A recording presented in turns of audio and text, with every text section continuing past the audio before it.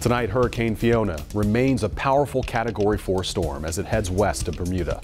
Take a look at this new video showing the eye of the storm from a U.S. Air Force plane. The plane typically flies into the tropical weather systems to collect atmospheric data to send to the National Hurricane Center. Fiona is expected to pass near Bermuda early tomorrow and then hit Canada on Saturday. Meanwhile, more than 1 million people in Puerto Rico and the Dominican Republic are still without power after the storm hit the islands. NBC's Morgan Chesky has the latest from Bermuda.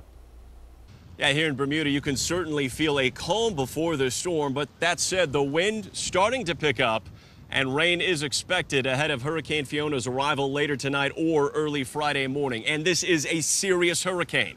Right now, it's forecast as a Category 4 when it is expected to sideswipe Bermuda 600 miles off the coast of the Carolinas. It's expected to be a Category 3 hurricane, but that is still packing powerful winds and drenching rains that could knock out power here, that could flood low-lying areas. And that's why residents we've spoken to are doing as much as they can ahead of this storm. They do say they're well prepared and they are no stranger to hurricanes. Back in 2014, this small island nation was struck not once but twice when Hurricane Faye and Gonzalo struck just 7 days apart.